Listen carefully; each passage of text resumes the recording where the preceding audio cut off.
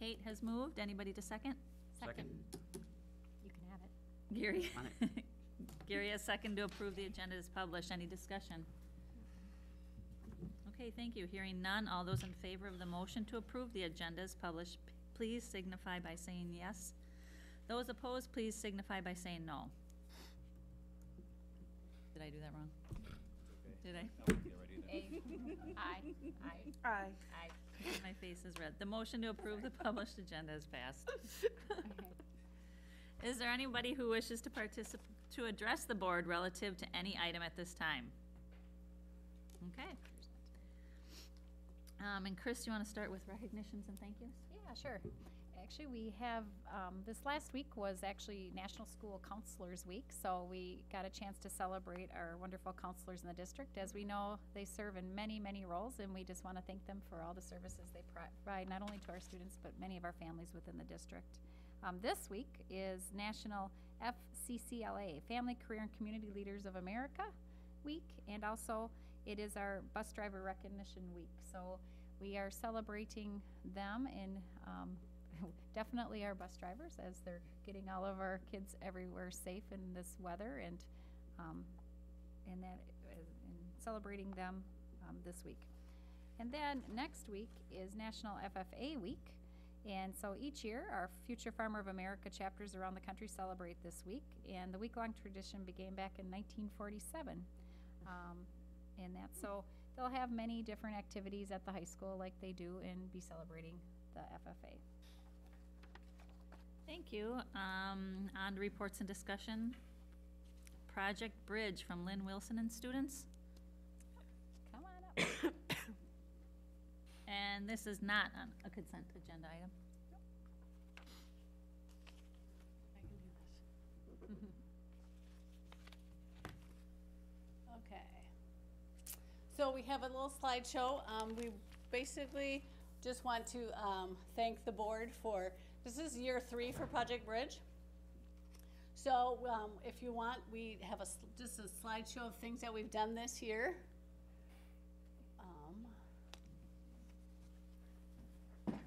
There's How do I arrow make at the it top. go into a slideshow? It may not, you may have to just click through one at a time. Oh, okay. here. Okay, there we go. All right, so we are one of the 3 transition programs that we have here in Holmen. We do a lot of different community experiences, work on career development, work on daily living activities, and we try and get our students some different work experiences. I am Lynn Wilson. I'm the one that started this program, and Stacy Novi back here is my educational assistant. One thing that we've added a lot this year is collaboration with different classes, and you'll see in some of the slides some of the cool things that we are doing. We have to actually work on rec leisure activities. I know that kind of sounds funny, but a lot of our students are very focused on certain things, and we have to work on social interaction and just relaxing and playing board games and interacting that way. So here we're playing cards or Connect 4, just chilling with our friends. We, of course, participate in the homecoming activities. All of our students are in the football game, which is amazing if you haven't been to it yet. And the high school, I think we were the 70s for the theme this year, so we had to do some shopping, if you can see. And then we handed out candy and stickers and all that fun stuff in the parade. We do a lot of daily living skills, baking, cooking, measurement, things like that. We also practice ordering food, table manners, things that you would need to do in a restaurant. We go to special festers. This was a former student that we got to meet up with at Special Festers, so very exciting. See them out in the community. Pickle Ranch is an awesome place if you need pumpkins or gourds or haystacks. It's out on Bryce Prairie, and they are wonderful. They donate all the stuff for our community Thanksgiving lunch, and they have over 100 chickens. So the kids get to feed the chickens, and they love it. And then we serve the community and our board members and any principals, things that could make it out there. We do all of the cooking ahead of time, so I think the Monday before that Tuesday when we serve it, we make 8 to 10 pumpkin pies and peel lots of pounds of potatoes. And then our students all have to rotate stations and they serve the community the food and they clean up. We also, this year we're volunteering at TJ Maxx, which is a new experience for some of our students. It's great. In the back area, we do a lot of the flat folding and the prep work to get things out on the floor, and the staff at TJ Maxx have been wonderful to accommodate our different needs that we have this year. And this year we've started something new with Ms. Krakowski's class. We have had the Triumph Card Company, which you've all seen in your schools, but we're amping it up a little bit.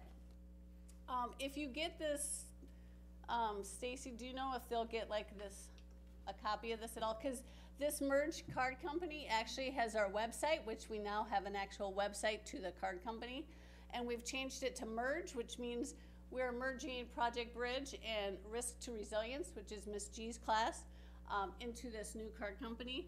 And we are expanding it, and we have the website, like I said, so we're hoping that we can go bigger.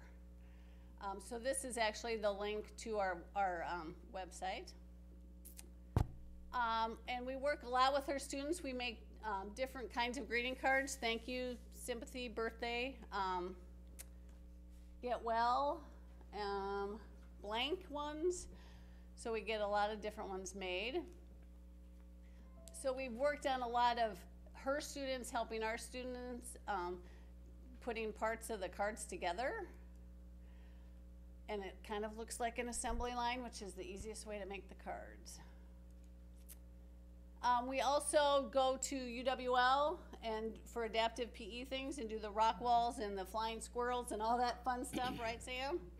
Yeah. We joined Miss G's class and we made a blanket, and then they brought like 40 some blankets to the Ronald McDonald House, served them meals, and each room got a blanket, so we helped do a tie blanket with them. And our big thing for this year is we have a community Valentine's dance, which is this Thursday. It grows a little more every year, so we're up to 15 districts that we've invited, special ed high school classes. We've actually had a response of just over 200 that are coming to this dance. And then we open it up to our high school teachers to bring their advisories or their second hour classes for 15-20 minutes and dance with these students. They just love it when their peers come and hang out with them in their setting. So you guys are also invited. It is this Thursday from 9 to 11 in the morning, and it's in Gym C. Sam, you come help me? So you are each getting a sample of our Valentine cards that we've made, and we hope that you come to our dance. We will have, we have made, at the moment, 15 dozen sugar cookies. Thank you. Here you go, next one down. We have made a lot, of decorations for this dance. Thanks. We will have a photo booth so you can get your picture taken. And we'll have a popcorn bar, so if you need the sweet and salty, you can have a cookie and popcorn all at the same time. Thank you. Thank you, Sam. This is very nice of you. And that's all we have for you, so thank you very much. Thank you. Thank you.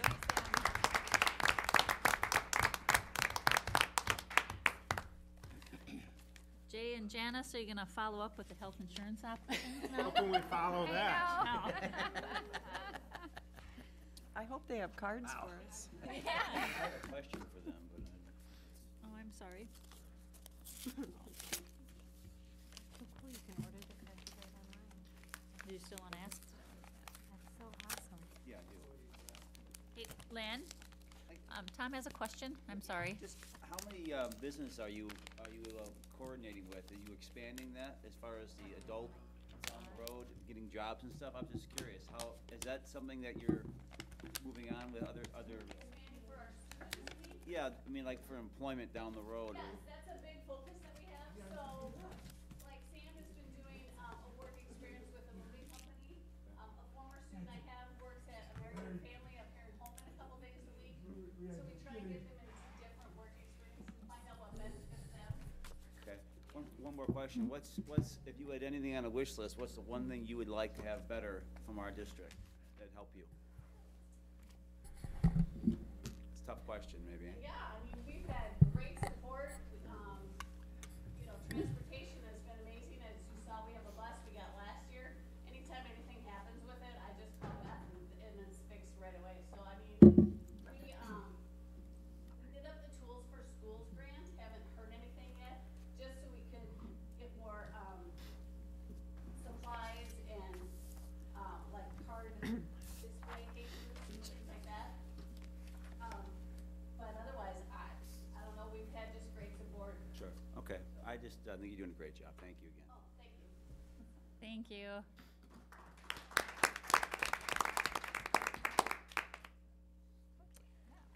Okay, health insurance options with Jay and Janice. And Julie's And joining Julie, us too. hi. Yeah, not to Sorry. be left out. So here we are again. This is an annual event for us. We've been working for, I want to say, a month and a half, trying to get data collected and create a foundation for making decisions for the upcoming year's health insurance plan renewal. And if you look at this slide, it is an illustration of some of the events that will take place. I'm going to start at the far right because our plan year, remember, starts on July 1st, each year renewing on July 1st. Okay, so jump back all the way to the other end. We missed the employee relations team that was actually canceled but rescheduled, so we've reinserted that on the, it's the third, the yellow dot. We're here tonight, that's the green dot, talking to you about the plan designs update for this upcoming year. We'll also meet with the Wellness Committee, the Personnel and Governance Committee. We won't have renewal rates until sometime in late March.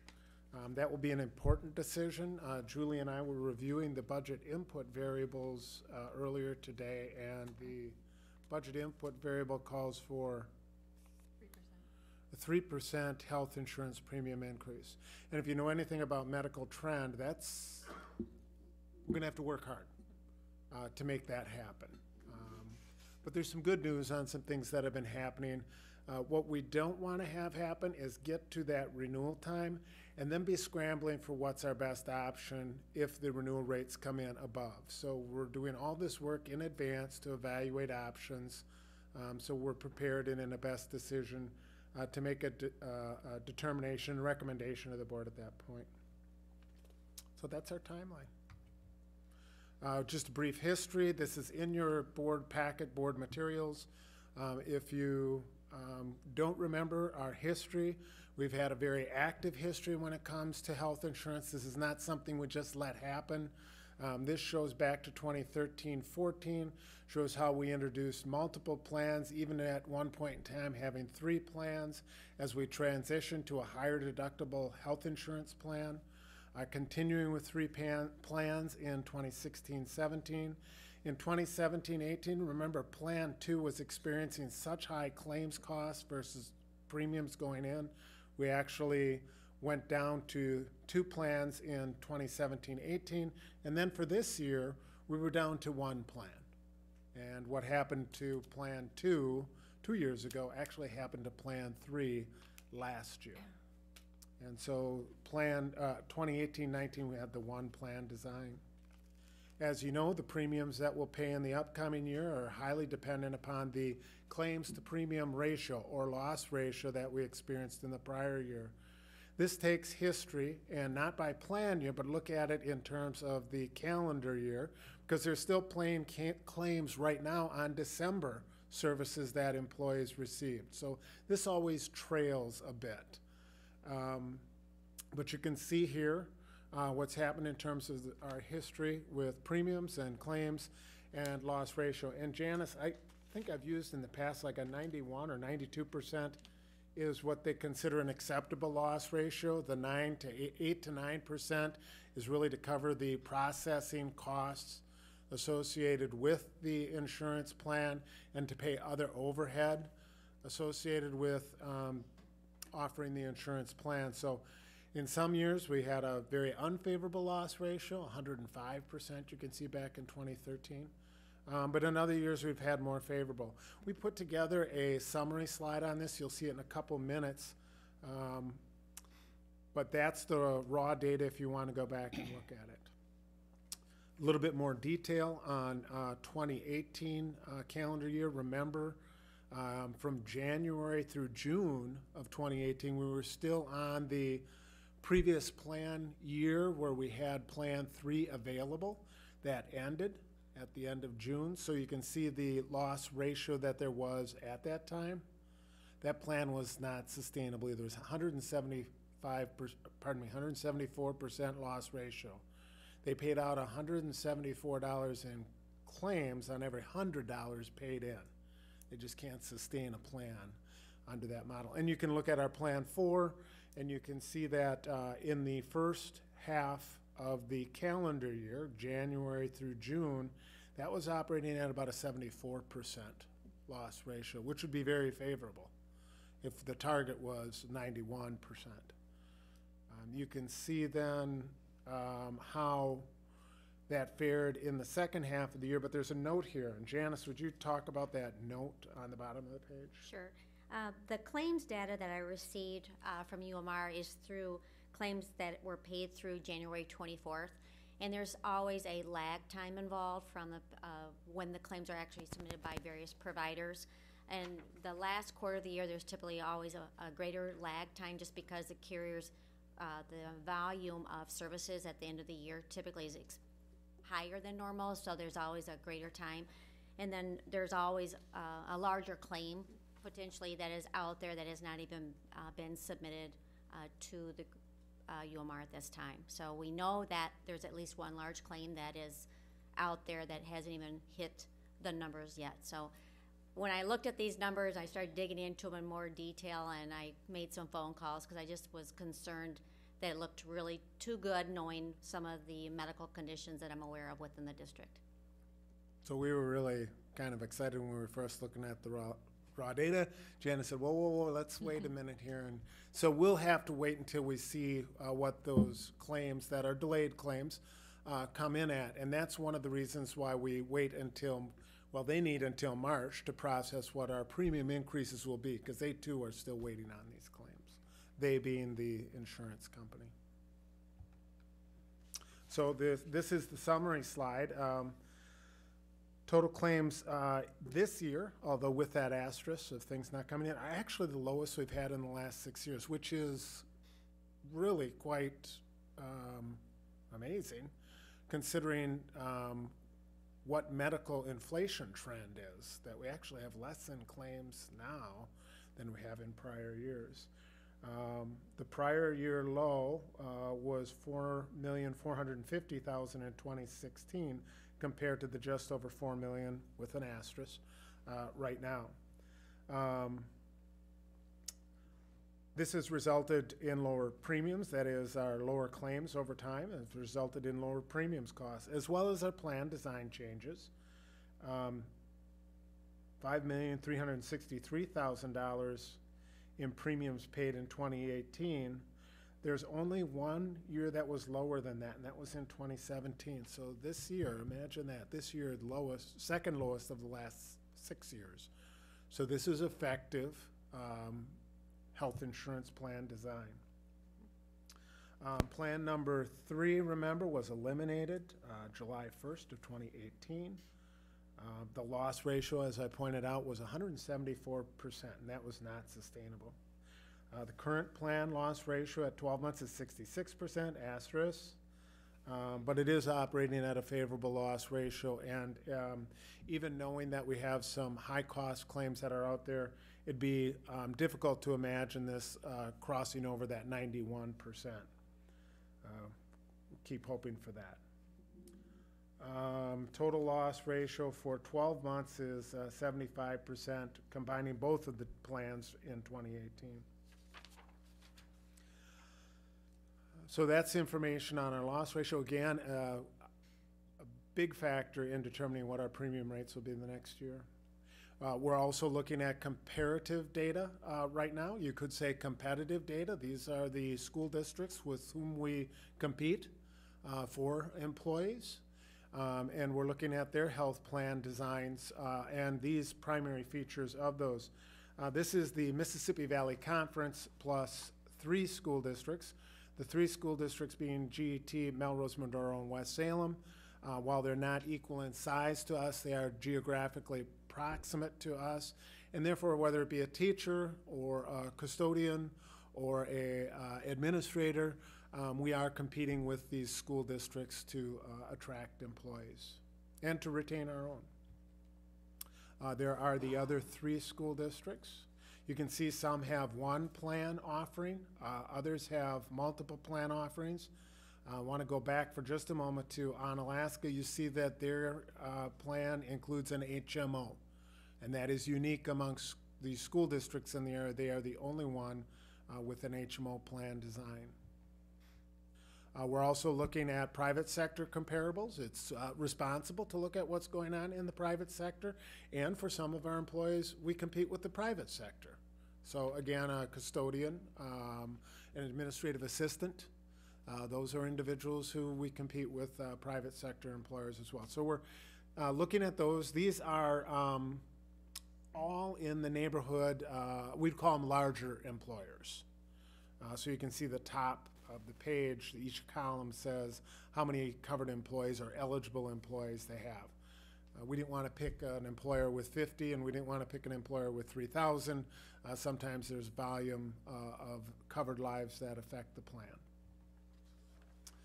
Now you can see at the top the plan design, many of those are HMOs. And when I talk about in summary here, I'll mention that. So in summary of the last 4 slides you looked at, when we compare ourselves to Mississippi Valley Conference plus 3 school districts, excluding the one that's an HMO plan, which is a different kind of animal, apples and oranges, 0 out of the 8 offer a lower deductible than Holmen's. So in terms of attracting employees, nobody offers a lower deductible than we do. 3 of the 8 have deductibles more than double Holmen's deductible. 1 of the 8 districts offers an HRA or HSA type benefit higher than Holmen's. That means that there's only one person that offers a higher HRA, HSA.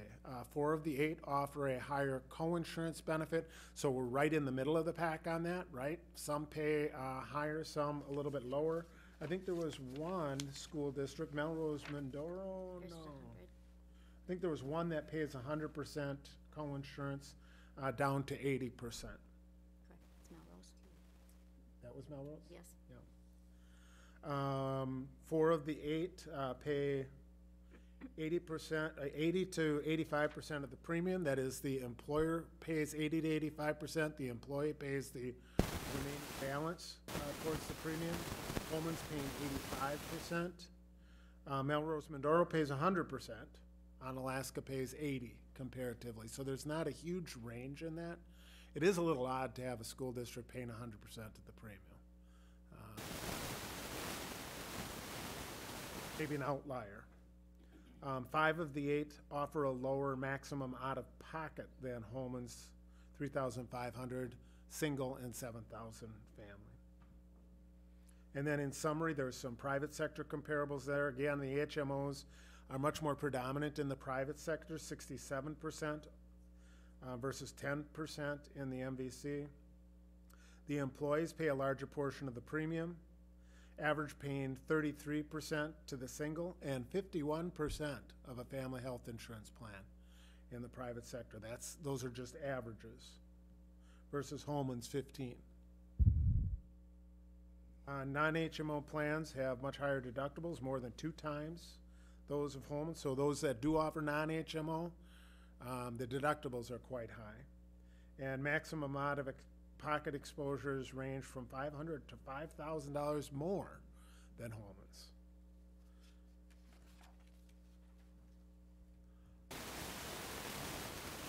So recommendations for future plan design, I guess as our starting point, we'd recommend maintaining the status quo with the health insurance plan design.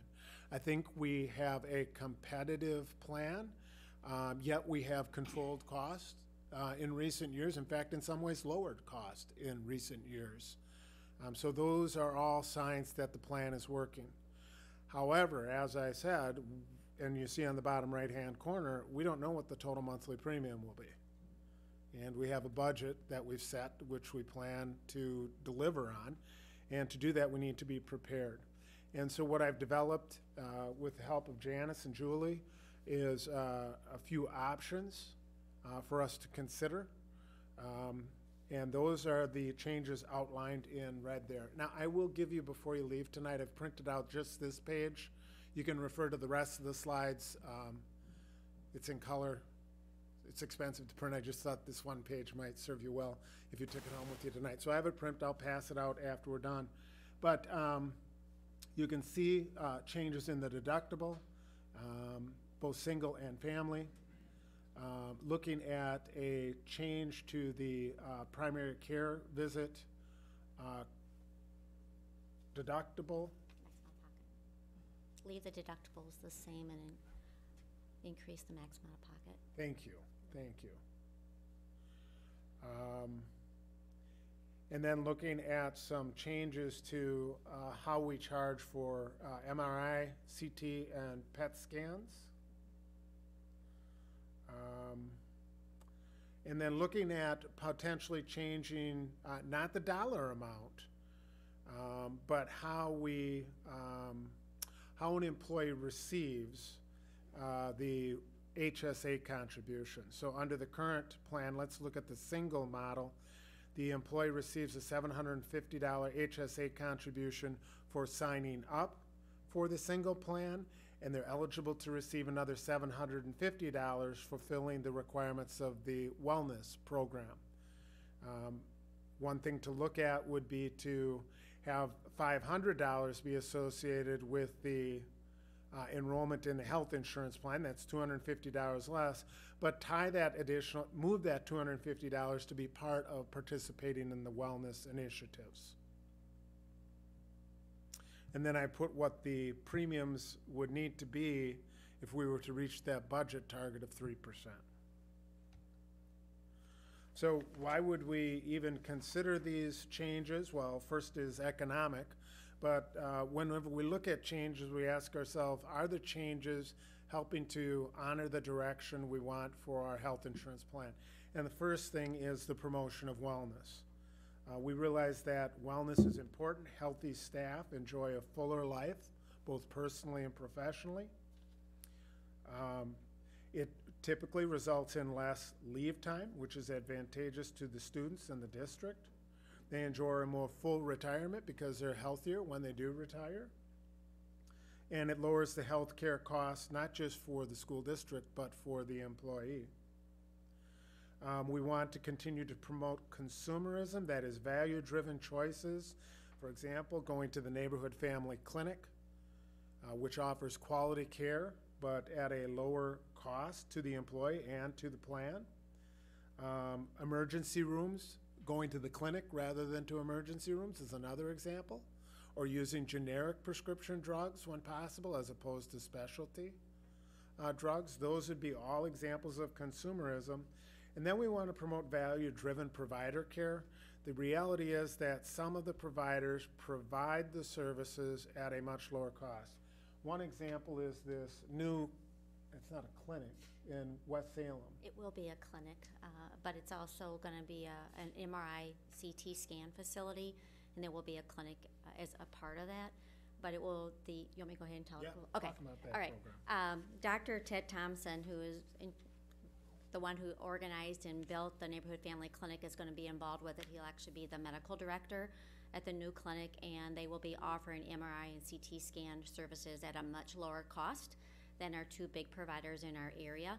And for the district employees that are covered under the WCA Group Health Trust Plan, If they show their ID card, then those services there will still be covered at 100%, like they are currently at the neighborhood family clinic and the community care clinic. So someone that doesn't have that connection with WCA would pay $500 for an MRI. In our market, with our two big providers, an MRI can run anywhere between $3,000 to $6,000, which is a direct impact on the members and also on the group overall with their claims and utilization. So this will be a real nice new benefit that will be added.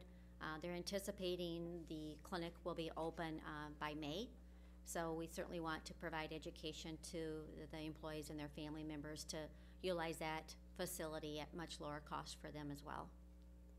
So this is not about lesser services or lesser quality services. The reality is that this company, which will now be offering services in our area, which has a nationally solid reputation, will do the same service for $500 that if the employee exercises a different choice will cost $3,000 or $4,000. That's what value-driven provider care suggests, and consumerism. So, I like that company a lot. I know my wife got a tetanus shot, and she wanted to get a tetanus shot at skin, but she had to get a full physical. She didn't need a full physical, she just wanted a tetanus shot. Right. yeah, this is Neighborhood Family Clinic? Yeah, yeah.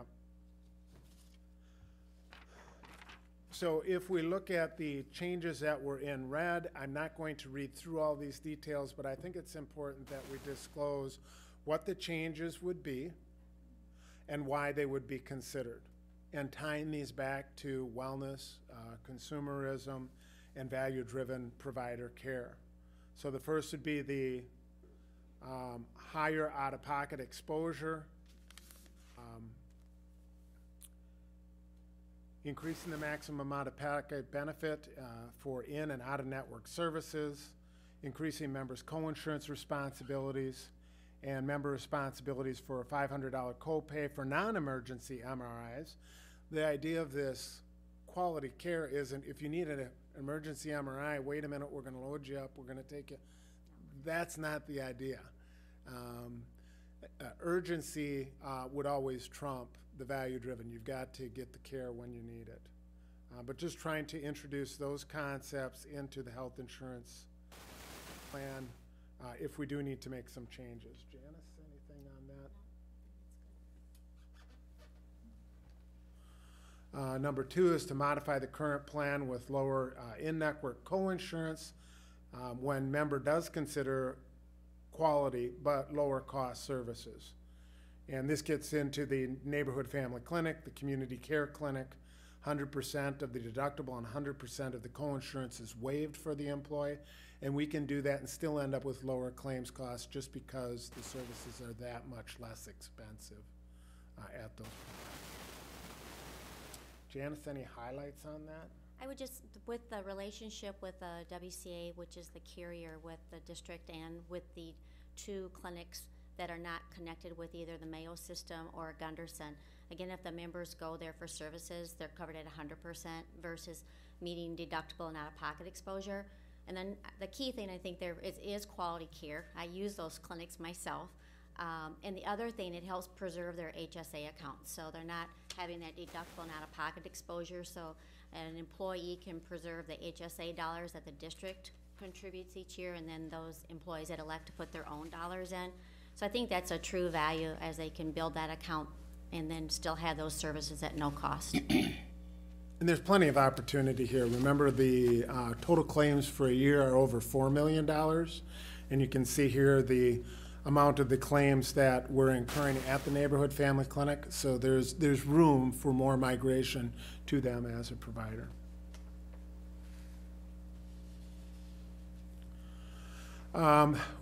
When we look at our plan cost under prescriptions, we notice that there are some specialty drugs that are really the largest portion of our total claims.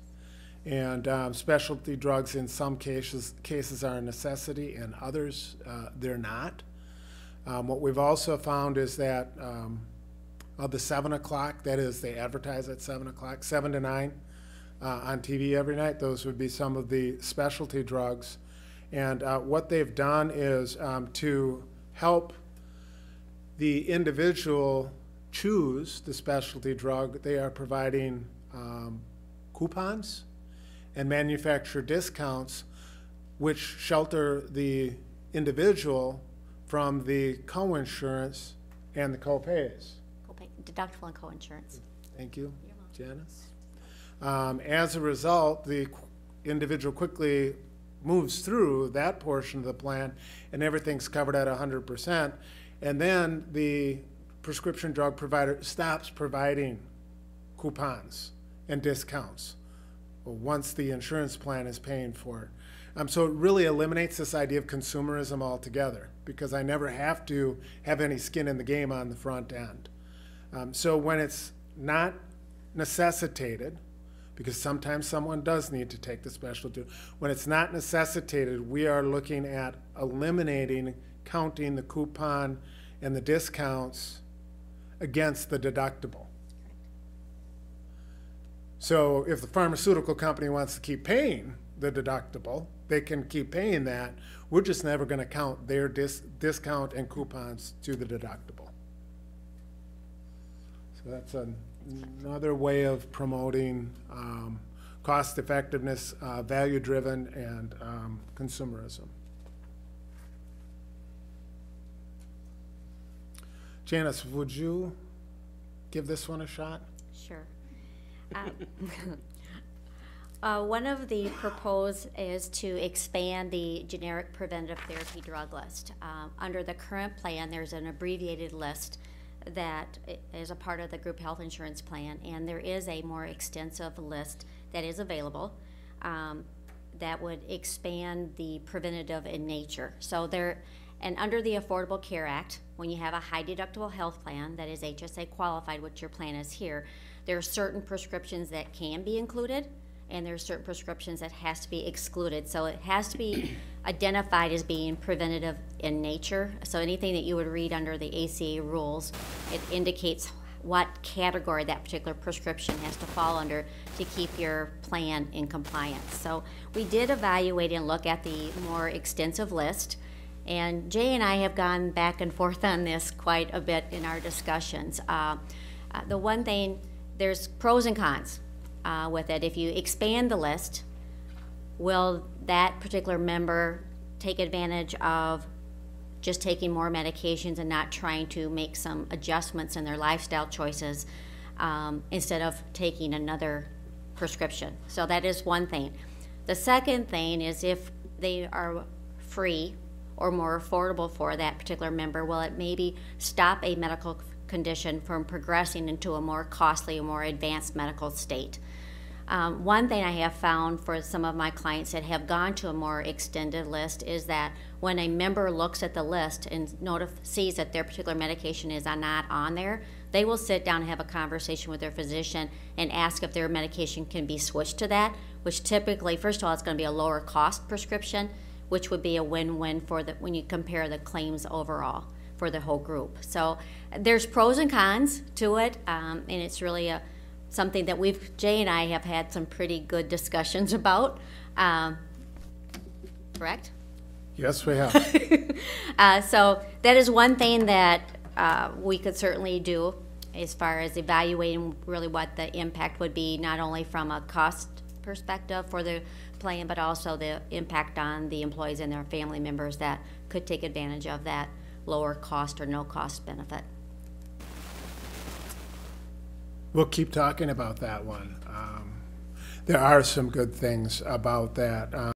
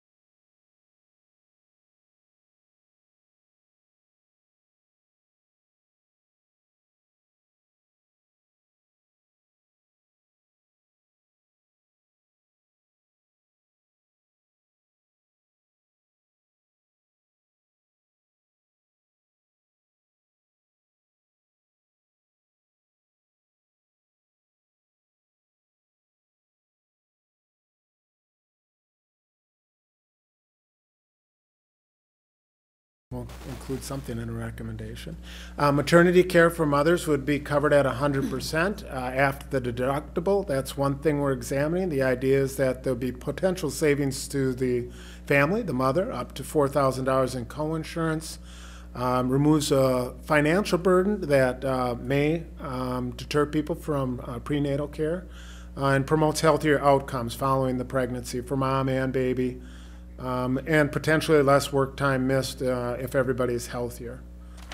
So that's another option we're considering. I'm not going to go through this. We've in some ways touched upon all of these. This is a summary of some of the reasons why we'd be making the changes and the impact we would hope for. This has not been updated. This is something that we provide to the board with our final recommendation. What's the year-on-year employee estimated cost implications of the healthcare plan design changes we make? This illustrates what we were presenting last year. That would be updated in our final recommendation. And this is what's the renewal's impact on the school district. So the prior slide, what's the impact on the employee? This being what's the impact on the school district. Those will be updated in our final presentation. So we're hard at work trying to achieve the performance goals that we have. Workforce, right? We want to attract and retain. And fiscal, we want to be responsible and trying to find the proper balance for us in those two worlds. Janice, Julie, did I? Good? I think everybody's thinking snow. I remember at the beginning in the finance committee, I know you guys have worked really hard on this, and it is a touchy subject, and I appreciate the little story, because I know it's a real personal journey for a lot of people, and we're not all given good health, we have challenges, so I think you're doing a great job. Yep, it's important that we be there for people when that happens. Anybody else have any other questions? Kate? Yeah, I do have some. A couple you answered, and I appreciate that, like what makes an emergency or whatever. I wondered as I read this, and I made my color copy of what you're going to give us, aren't I? I've got mine, so I don't need that. When it says in the language, like in number 1, when the member doesn't consider quality lower costs. So I wondered, what does that look like? Is there proof that consideration was made? Are there bullet points under what must be considered? And I see that word consider is on number 2 also. If you would just explain that to me, like, are there steps that, if it's me that is working for you, when I go to make a claim or whatever, that I have to show I did consider and this is why I did not? It seemed nebulous to me. Sure. And maybe it isn't. No, I can help you with that. Thank you. I'll try to help you clarify it. What we were looking at is when Jay mentioned that the utilization at the neighborhood family clinic and community care clinic is really low in relationship to the overall claims for the district. And certainly there's potential to increase awareness and communication to all the employees and their family members. So when we looked at making a plan modification, that alternative, and that shows that we would reduce the co-insurance from 90% to 80% for primary care office visits and also urgent care, is because those services can be done at the neighborhood family clinic and the community care clinic. So, and that's the reason we were trying to build in some type of an incentive to encourage employees and their family members to utilize those facilities. It's not only cost-driven, but also it's much more convenient. If anybody has ever sat in urgent care, it can be a pretty lengthy process, and urgent care just to occupy rooms running about $220 in our market. The neighborhood family clinic and the community care clinic charge $39 for an office visit, and you can make an appointment or they take walk-ins. So I think we just need to make sure that there's more and more employees and their family members aware of those choices. We tried to encourage that throughout the open enrollment meetings, but not everybody attends them, and that message doesn't always get delivered home as well. So that's what we're kind of looking at, is that there are some really good alternatives available, but if they elect to choose a facility that has a higher cost, then that member would pay 10% more than, actually, they would pay 10% more, because it would be from 90/10 to 80/20. Except that they're sheltered if they get to the maximum out of pocket. That's correct. Absolutely. Okay, thank you, and I think I do understand all that you said about the cost, but what I'm asking, I think, is this plan, if, and these are recommended, I see, when it comes in,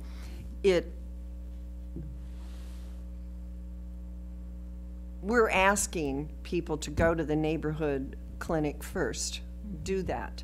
And if they don't, this is the penalty they pay. And so is that what consider means?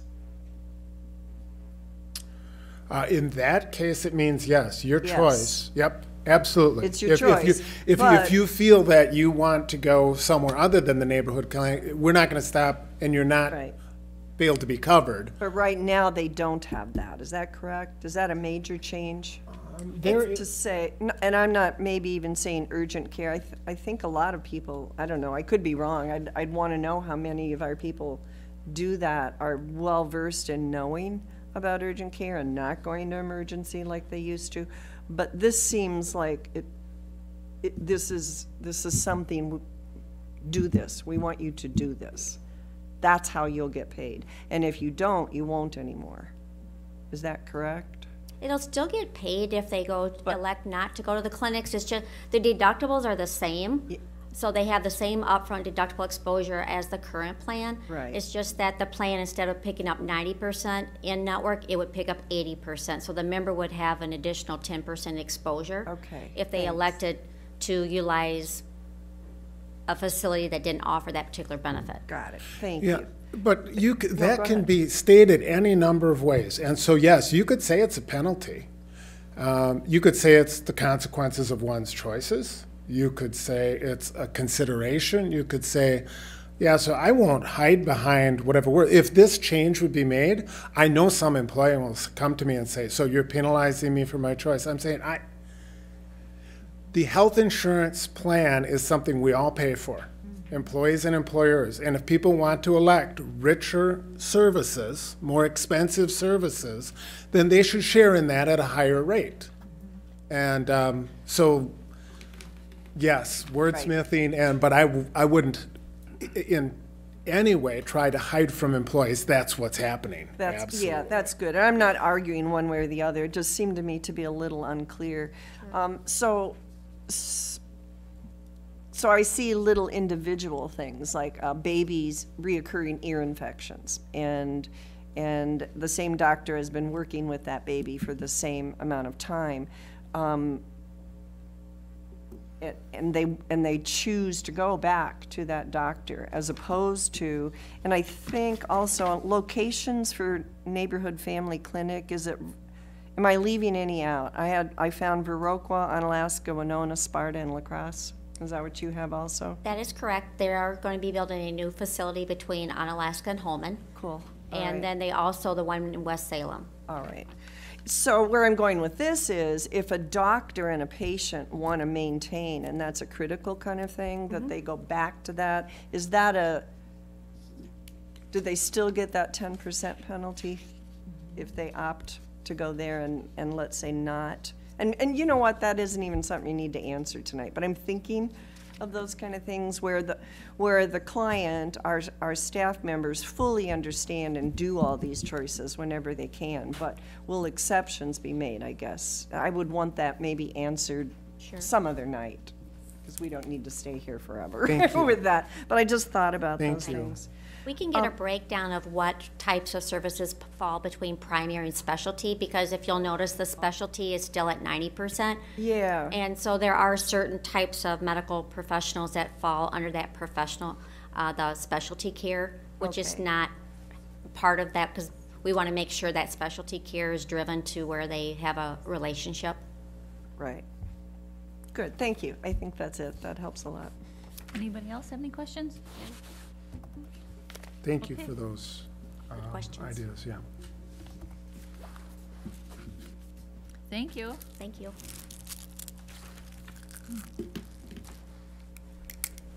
Julie gets to stay sitting there and talk about the WIAA tournament receipts. I do.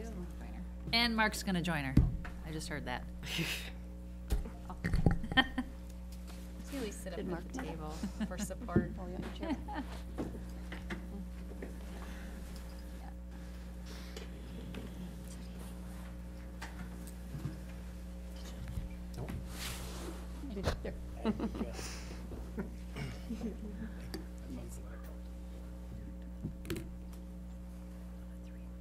So there isn't a presentation on this, there's just the issue paper that was in your Google Drive.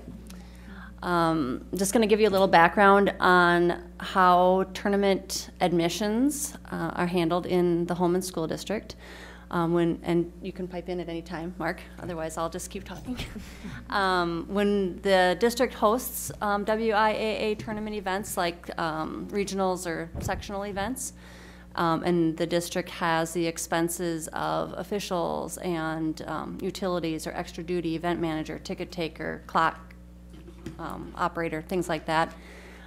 We are allowed to retain a certain percentage of the admissions, and then WIA gets a cut of the dollars that come through the door when we host those events. So every time we have an event, Mark fills out a WIAA financial statement, and the percentage actually changes depending on the event. For example, football, which brings in quite a bit more money through the gate, they get a bigger cut of. But I guess it's win-win sort of, because the district also keeps quite a bit of money when we host a football tournament. So more recently, we came across language that DPI allows the district to deposit the profit of these events into the gift account. Historically, we have been depositing the admissions all, like 100%, into the gift account. And then from there, we pay WIA their portion, but retain the admissions in the co-curricular gift. Really, what's only allowed to be put in there is the profit, first paying back the district for the expenses that the district incurs to host. Those are identified again in the first paragraph.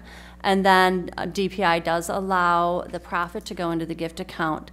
In order to do that, we need to gain board approval. So that's why we are here tonight, to ask for your approval going forward to deposit the receipts that are profit for hosting WIA tournament events into the gift account co-curricular.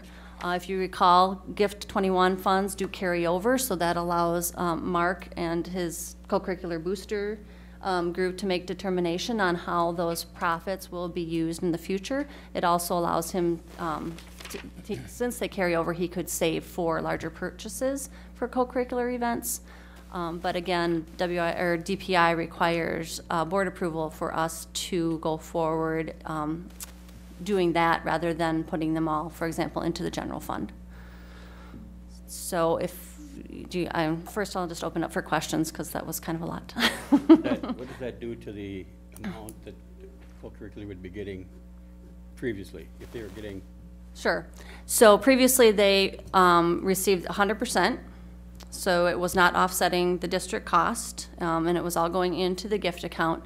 So we've looked at that, and we've analyzed the last 4 years of average receipts and how that would be impacted with this change, where first the district would get its, they call it reimbursable expenses, and then the cost for officiating. And then like how that would change going forward and how that would impact Mark and his budget. And it's an average between $4,500 and $5,500 a year if we look at the last 4 years in those tournaments that we have hosted. So we are looking at helping support that need in the current budget, and then probably an increase, which would come to the board, to the co-curricular budget to make up for that difference, so they can continue to plan on that revenue and support their programs, because otherwise it is a loss to what they're used to getting within the gift account. Yes. Yep. They're rumbling along with 1.3% of our budget at co-curricular activities now. I hate to have them be punished or have money taken away from with this change. So I'll make sure that they get enough to send the kids to state. Hopefully we'll be sending more and more to state. Well, the state budget's actually a separate budget, so that's still there, Gary. Oh, good. Anybody else have any questions? I have a question, Go ahead, Tom. completely unrelated somewhat. I'm curious. Boy. I heard in the news last night they were having some trouble with getting referees for games with Montclair. I mean, why would that be a problem, do you know? I would think with officials, what we're seeing is a lot of our officials are of an older age and they are retiring, and you don't see a lot of young people going into that work. It's not an easy job, as you do take a little bit of grief at some games as being an official. Not for me, I man. just didn't know if it was something with the finances of that part, coming back from, that's a shame, because that's important. Yeah, I think officials feel like sometimes they're underpaid. We have increased that in my time being here in the 7 years. Officials have seen an increase, but still that's a little bit of an issue as well. I do have to say that this change is a little bit of a challenge for me. I have strong feelings towards my coaches and my programs, and I think they are really excelling at this point, and I certainly don't want to see us be hindered by not having enough money to get them the things that they need in order to be successful. So the change does not account for, as we do more, as we become more successful, it does not benefit us right away with the current change that we're making. So a little bit of concern there. So just to piggyback on that, we did also talk about reviewing, not waiting too many years to review that revenue again. So we looked at the last 4 full fiscal years.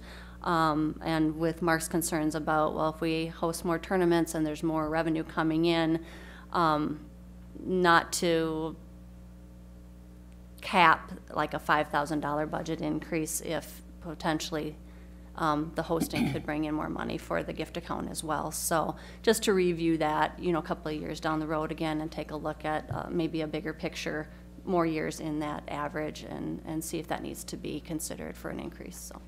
And also, just to make sure I got it straight, and that is that all sporting events, the gates, if it's a regular conference game or match, all those receipts go into the general fund currently? They do. They don't go even get close to the co-curricular activity? They go into the general fund, and all the expenses associated with those events are a general fund expense. Yep, that's correct. Anybody else have any questions?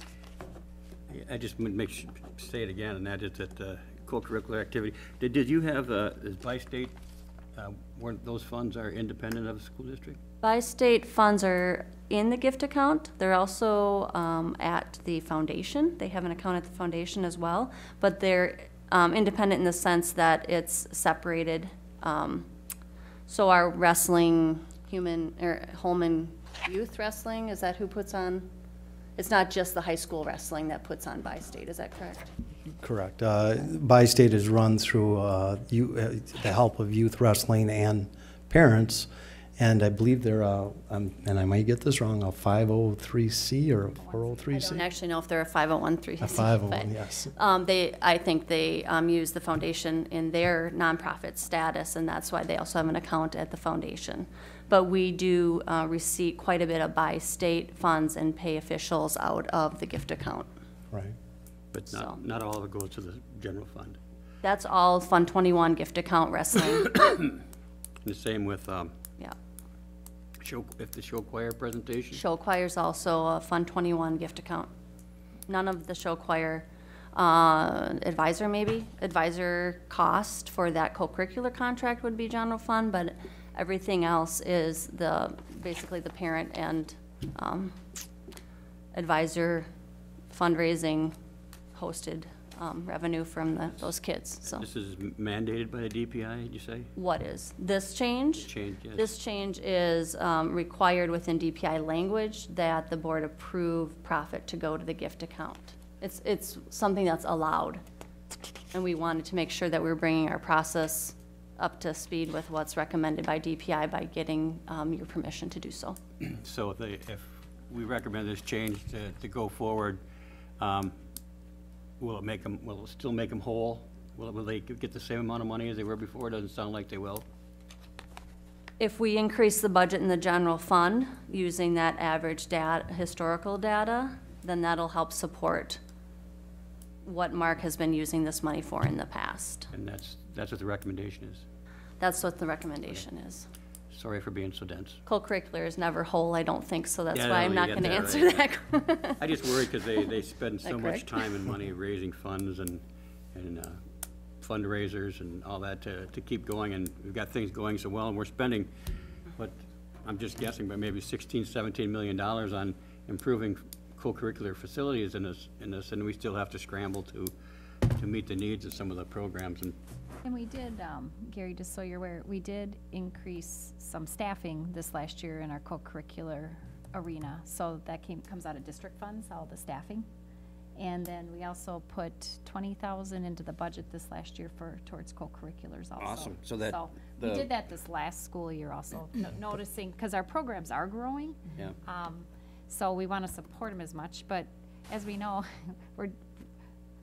our programs are growing maybe more rapidly than our budget can keep up with, because we only have so much within our revenue limit that we can Yeah, spend that's too. my So concern. that's where it gets challenging. That's my concern. I appreciate extra money going their way, but I want to take good care of them if we can. Anybody else have any questions? Yeah, I think it's good that they maintain them, because I know in that story they were talking about how everyone was disappointed they canceled the games. I think that was kind of sad. I don't think you're done scared. I think it's really complicated, so. Well, I think our co-curricular programs are really doing a great job of addressing character development and building individuals to be better people and not just better athletes. I think we've made some great strides in the past 5 years in that area. And I think that's an integral part of what we try to teach kids, whether it's in the classroom or it's on a court or field. I think that we can do a great job of that, and I think co-curriculars really need to be a valued part of the educational system. And it also helps the band program that they're playing. My kids love band with the sports events, so. And that's on the February 25th consent agenda, so, thank you. Thank you. Yep. And then Dr. Mueller about the revised 2018-19 school year calendar on tonight's consent agenda. Julie, can you put up the calendar in the board doc for me, the revised calendar? Or I can come over and find it. So, as many of you are well aware, we've had 4 inclement weather days already this year. So, with that, we, and it's, the calendar had the is wrong one, just a board second. approved. So, we're bringing it back for revision. What we're recommending is, we had a 3rd day saying that would be following the last day of the current school year, which was June 5th. So in June, what we are looking at is adding that next day. We would go till June 6th. And then that we had we have 2 days built in. We had the 3rd day, which would go till June 6th, and that was on our calendar already. We had a 4th day, so then we added that on to June 7th, which is just a half day, which used to be on June 5th. We really want to stay within this week as much as we can, because we do have high school summer school starting and other things that come up. I know a lot of people have things planned also, possibly even in those days that we now will be having school. And then also kind of making the recommendation as we move forward, because winter is continuing and there could be more inclement weather days in our future, that just to allow the administration to make recommendations, because we're going to want to get pretty creative where we go off of minutes of instruction now. We don't have to do days. So the DPI saying, you know, we're not in favor of waiving. Instruction is important, and we agree as a district. Our instruction for our students is utmost importance, along with the safety. So we would look at, if we have more inclement weather days, of looking into possible other days within our current calendar that we could maybe meet with students and have instruction, would be our next steps. So With that, I didn't know if there are any questions. I would like to make a recommendation. That would be to skip the rest of February and all of March. Sure. Just go right to April 1st, if that's possible. Well, with the way the weather is going. Never know. Anybody have any questions? Okay. All right, so we will be putting the updated calendar on our website, and this has been communicated with our staff. And if we get other weather, we will make sure we keep everyone informed on what we will be doing. Thank you. Okay, so for consent agenda, we've all been furnished with background materials on each item, or we discussed it previously. Anybody want anything pulled out? I guess I'm not. Okay. Do we have a motion to approve the consent agenda items? Make a motion. Tom, anybody want to second that? Second? Okay, thank you. Gary has seconded the motion to approve consent agenda items as presented. Any discussion, or do we have any more discussion then? Nope. Hearing none, then all those in favor of the motion to approve the consent agenda items, please signify by saying yes. Yes. Aye. Aye. Don't say yes. Aye, thank Say you. aye. Those opposed, please signify by saying no. No. Gary? The motion to approve the consent agenda items has passed. I have one announcement from that. We have a retirement. I just wanted to recognize Christine Muner. She has been a special education teacher at our academy on the Prairie. She's worked with many of our students and really made quite an impact in many of our students' lives.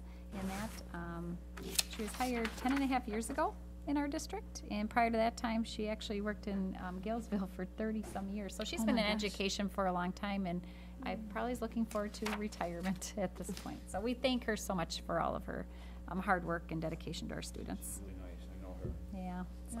Thank you. Board members' reports and discussion. First, I will call upon board members in the order of the roll call. I would ask you present any comments or committee reports you have. Tom? I just have a question. When is is there gonna be the forum for the members? When is that going on? March 18th. March 18th? Monday. Fine enough, thank you. Barb? Nope, I don't have any. No. Sydney? None. Nothing? Kate? Nope. Rebecca? I don't have anything either. Anita's absent. Gary? Well, I don't want to spoil a perfect night, so Come no. on. No? Oh, Do okay. you think there's snow coming or something and you want to get home? No. Everything under control. And then what do I need to do now? We're going into closed session? Kate, will you take roll to go into closed session? Thank you, everybody. Absolutely. First, I'll read the closed session. Thank Be it you. resolved that the Board of Education hereby moves to adjourn into closed session pursuant to Wisconsin Statute 19.851C, considering employment, promotion, compensation, or performance evaluation data of any public employee over which the governmental body has jurisdiction or exercises responsibility, in this case, the district administrator's evaluation. Please answer by saying yes or no. Nobody's paying attention to me, listening. Jay. I What are am you gonna do about that? Okay, Tom? Yes. Barb? Yes. Myself, yes. Rebecca? Yes. Gary? Yo. Thank you. Oh, was there a second? Sorry. We'll slow tomorrow Yes, I'll morning on first, your way to I'll school. second it. Thanks for everything you do.